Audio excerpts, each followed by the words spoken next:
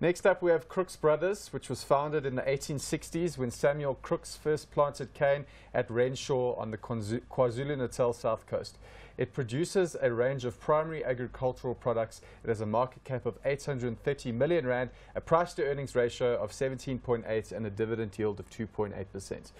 Now, predominantly also sugarcane, but they do have a few other fruits and so on.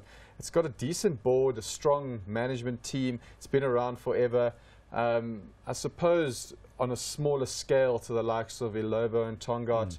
I mean, if you're not positive about those ones, you can't be positive, yeah. And in fact, when you look at their trading statements, because they're all March year-end, so they're all March, September reporting time periods, so they're all coming out with their results now. And I think Crookes has warned us that earnings are going to be down seriously.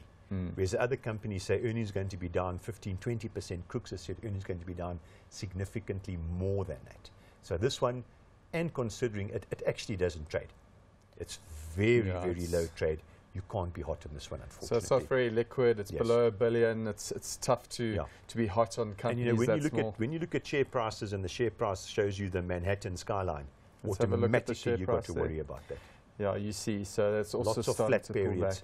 You've just got to be, as I'm always worried about companies with low liquidity, because the time you come to want to sell, and there's lots of other guys selling, and there's no buyers, you can be in a deep predicament. So certainly on this one, not hot. So not hot on that one. I agree with you. In the short term, what could be a possible stimulant of the sugar price? Effectively, is it mostly supply coming from Brazil? It's poor agricultural position, poor agricultural conditions in South America or in Cuba, and the price will double. But whether that happens or not, of course, is completely unknown.